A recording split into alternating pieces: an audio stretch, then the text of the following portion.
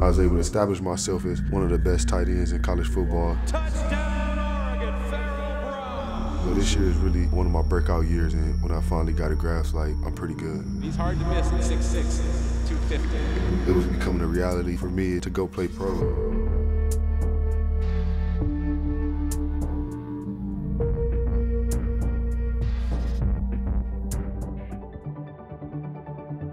I kind of always had high confidence and always believed in myself.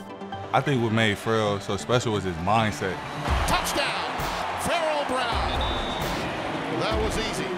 You know, he's the type of guy that just get him the ball anywhere, and he gonna try to make a play. Wide open. He became a guy that we counted on, you know, in terms of schematically designing things that he could affect the game either with or without the ball. Like the Washington game. As Brown reaches up and pulls it down. I was even surprised, you know, he made like 3-4 dudes miss and then carried the dude for like 10 yards. 67 yards of brilliance. To go play pro, that's all our dream. That's how I was during the season, kind of just thinking about, I got to keep balling because I could change my family's life. Rice-Eccles Stadium sold out tonight in Salt Lake. Their Utes set to take on the Ducks of Oregon. So it was like a normal, regular night. Went through my normal pregame rituals routine, and on the field, Coach Frost was like, it's time to take another step. You good, but now it's time to be great.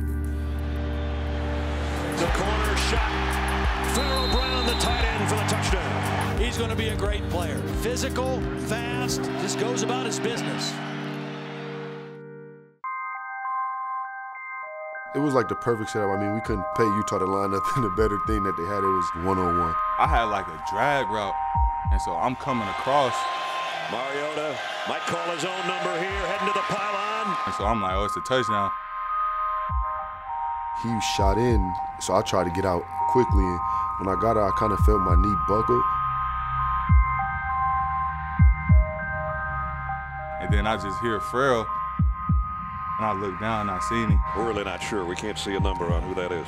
Like my heart just dropped. We believe it to be Pharaoh Brown. Still can't see the number officially.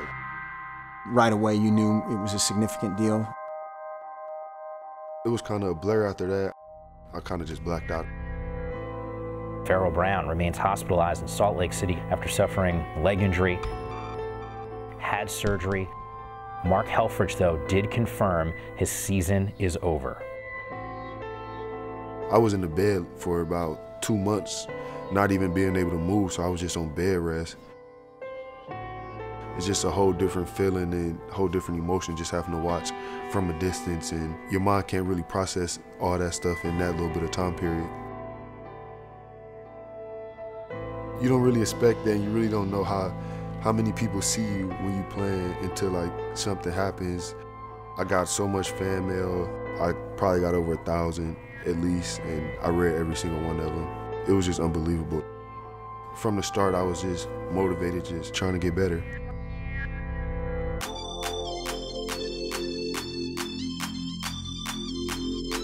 The amount of pain that he was in was challenging mentally to him. He didn't let that be an obstacle or an excuse.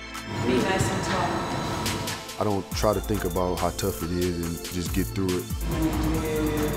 Up and over or single leg punches? I wouldn't have predicted that we would be this far along, and I'm pleased and happy, and I know he is too. So I'm like 3 months out from my surgery, just surprised myself like, man, like it's 3 months and I'm like ahead. It's going to be a progression in strength. It's not going to be like one day, it's just going to be perfect. Another big part of Pharaoh's life, besides his family and the support he gets, is his therapy dog, Tiger.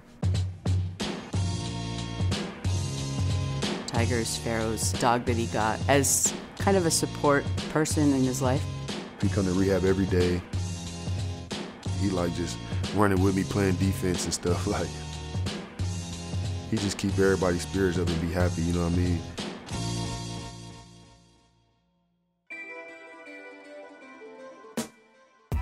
Most of us have days where we make excuses or we take a shortcut or cross some things off our list that we're not going to accomplish that day, and he's never willing to do that.